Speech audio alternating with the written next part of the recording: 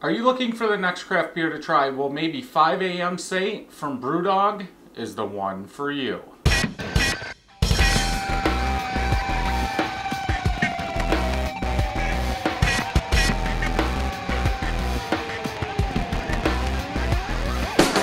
Welcome back, everybody. So today we are going to try 5 a.m. Saint from Brewdog. This is 5% ABV. On the can it says 21st Century Red Ale. Canned on date is 12/27/18. I picked this up last weekend. This is the second week of February at Drake's Party Center. $2.69 or something like that. Untapped is saying 35 IBUs. It's funny, I was talking to some people that we haven't been getting a lot of Brewdog in the area, and then I get 2 of them. So that's good news. Yeah, really nothing else. I don't want to read what it says because I like to try and go into these blind. So we do have a tannish caramel head on there, small and medium bubbles. A finger of head. Bubbles on the side are compact like dish soap.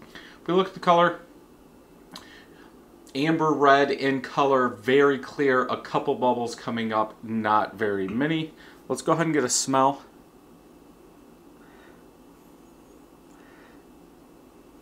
Sweet malt, some caramel in there, some citrus, and some pine. I think that malt comes out the most, but I do believe in a red ale that's what you're supposed to get. Red ale, it's red in color, so you are going to use those darker crystals to get it that color. But yeah, that citrus pine, it almost smells like a double IPA, where you get that malty sweetness up front, then that mixture of that citrus and that pine to balance out that maltiness. So let's go ahead and get a drink.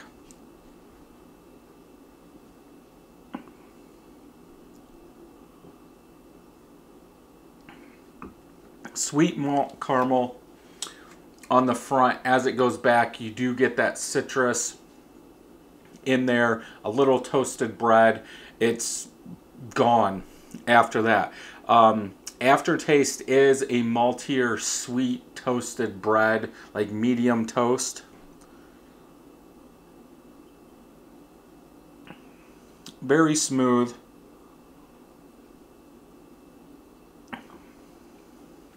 Yeah, nice, easy drinking beer.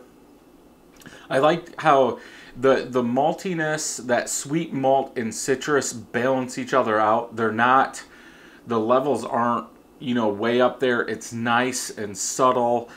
You could probably slam a couple of these. But yeah, just overall a nicely well done beer.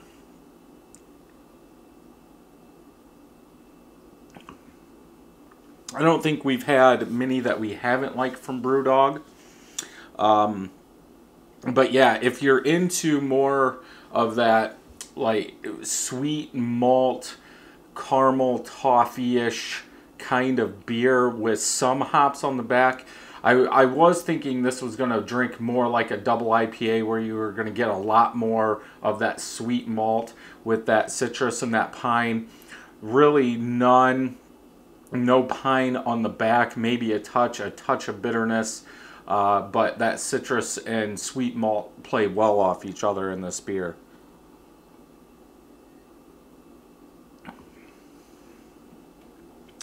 For me, I'd probably have to go with a 3.75 out of 5. Nothing really stands out. It's just a nice, easy drinking beer that's not going to wreck your palate. You get some of that citrus, so if you're an IPA drinker, that sweet malt and that citrus mix well together, so I think you would enjoy it. But yeah, there's really nothing sticking out in this beer. So if we look at Untapped, 16 of my friends have rated this, average 3.63 out of 5. 105,000 people have rated this, average 3.64 out of 5. Excuse me. Yeah, so they're right in line with this. 5 a.m. red ale is 5 malts, so 5 different kind of malts are used, 5 hops, and 5% ABV.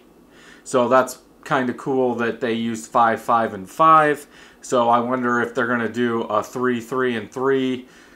Hopefully not, but at least a 3 and a 3, because we don't want the ABV to be 3. But I don't know if they have other ones, 6 or 7, something like that, because even for, you can make a stout with 7, or I guess if you wanted to go crazy with a double IPA, you could do that too. But yeah, pretty good. This does say caramel, chocolate buzz. I don't get that. So yeah, just a malty beer that has some resemblance of an IPA in it. So yeah, pretty good beer. If you like this review, thumbs up. If you don't, thumbs down. Make sure you hit that subscribe button and ring that bell so you know when new videos are coming out. And until next time, happy brewing.